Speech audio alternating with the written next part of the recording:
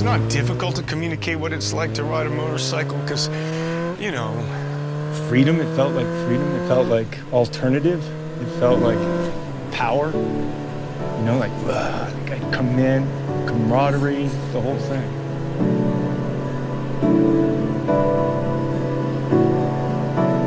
And then it's just really a great place to think, to feel, to get away. You know, when I don't ride a motorcycle, I go through withdrawal. It's not good for my health.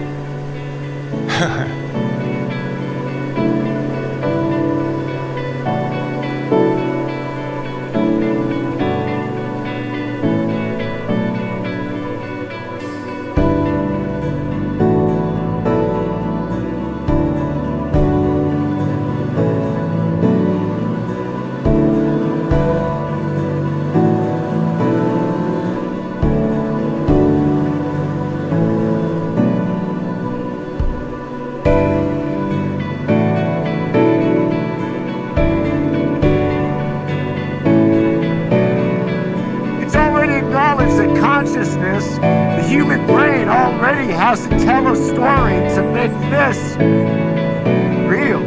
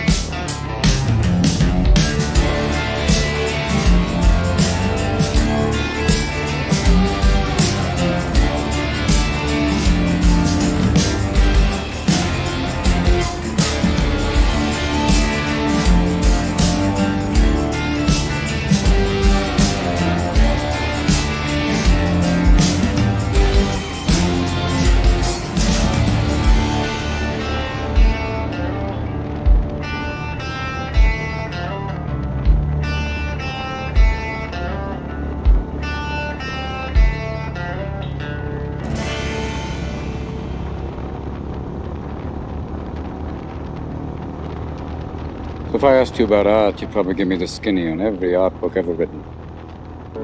Michelangelo. You know a lot about him. Life's work, political aspirations, him and the Pope, sexual orientation, the whole works, right? I bet you can't tell me what it smells like in the Sistine Chapel. You've never actually stood there and looked up at that beautiful ceiling. Seen that. If I ask you about women, you'd probably give me a syllabus of your personal favorites. You may have even been laid a few times.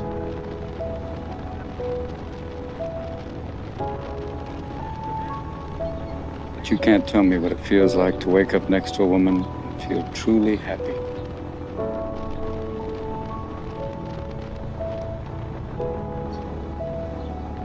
I ask you about war, you probably throw Shakespeare at me, right? Once more into the breach, dear friends.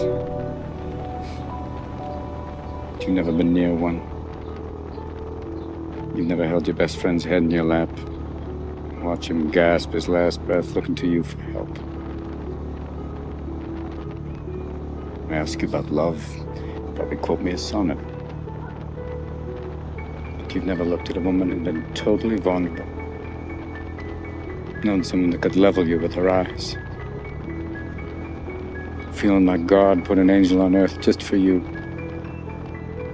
Who could rescue you from the depths of hell. and you wouldn't know what it's like to be her angel. To have that love for her, be there forever, through anything.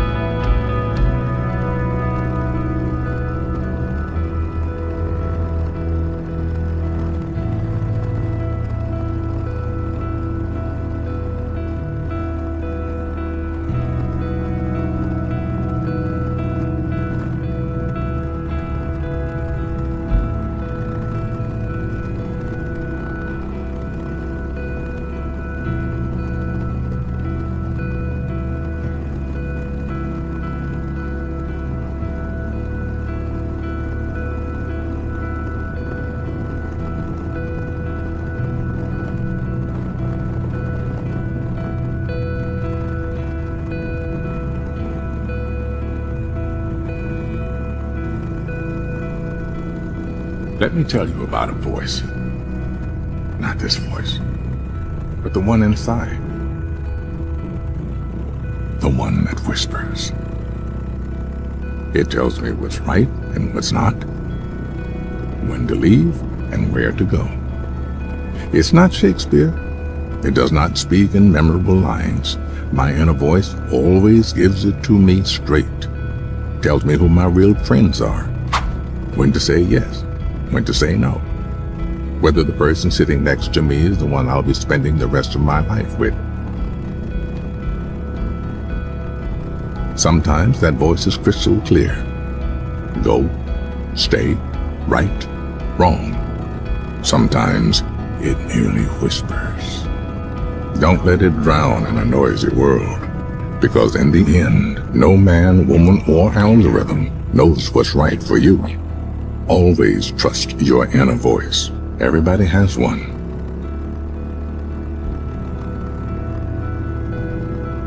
Few listen to it.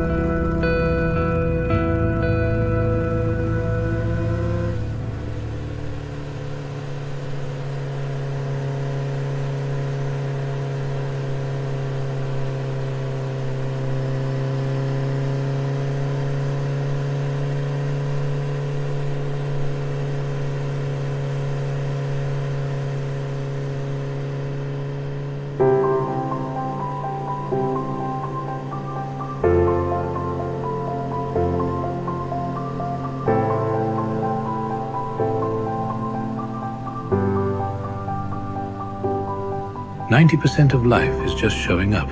That's it. If you show up, there's a chance that something might happen. You'll never know what opportunities you're missing out on until you just go out and do it. You will always have some sort of conflict going on in your life. You must learn to enjoy life while still solving them. There is beauty in everything we experience. You just need to adjust your perception. You can either cry in the storm or dance in the rain.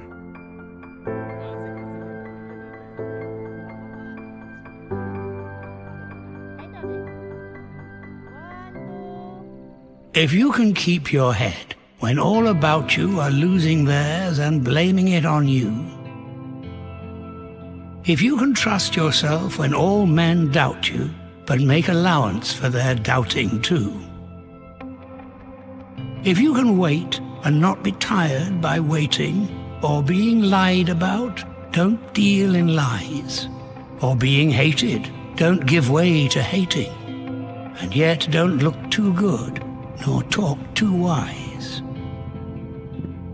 If you can dream and not make dreams your master, if you can think and not make thoughts your aim, if you can meet with triumph and disaster and treat those two impostors just the same, if you can bear to hear the truth you've spoken twisted by knaves to make a trap for fools, or watch the things you gave your life to broken, and stoop and build 'em up with worn-out tools. If you can make one heap of all your winnings and risk it on one turn of pitch and toss, and lose and start again at your beginnings and never breathe a word about your loss. If you can force your heart and nerve and sinew to serve your turn long after they're gone, and so hold on when there is nothing in you except the will which says to them, hold on. If you can talk with crowds and keep your virtue, or walk with kings nor lose the common touch, if neither foes nor loving friends can hurt you, if all men count with you, but none too much, if you can fill the unforgiving minute with 60 seconds worth of distance run, yours is the earth and everything that's in it. And which is more, you'll be a man, my son.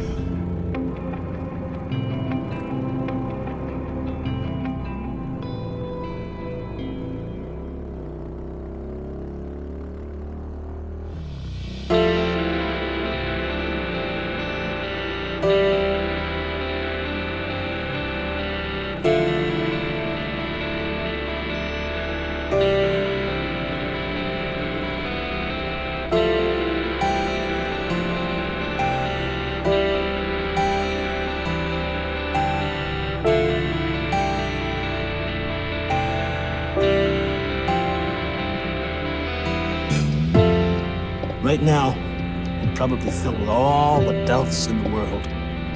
But I'm going to tell you something, Douglas. God doesn't give people things he doesn't want them to use. And he gave you the touch. It's a power you have inside of you, down there where you keep your guts, boy. It's all you need to blast your way in and get back what they took from you. First thing you got to do is convince yourself that nothing can stop you. You gotta believe that plane you're in is like a suit of armor, like an iron eagle that nothing can penetrate.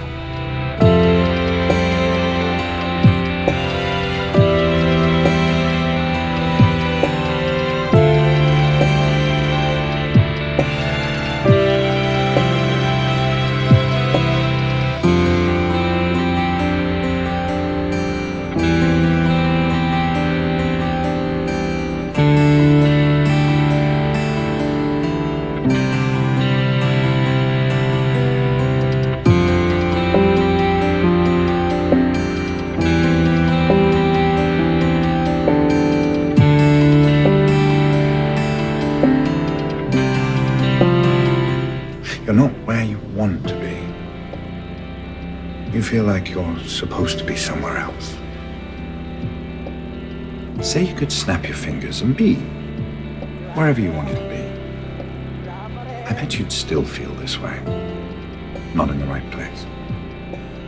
The point is, you can't get so hung up on where you'd rather be that you forget how to make the most of where you are.